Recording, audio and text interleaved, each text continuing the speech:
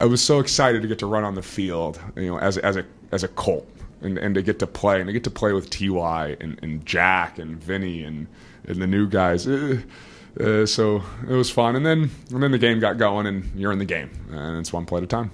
We have a chance to be up 3-0, at least at.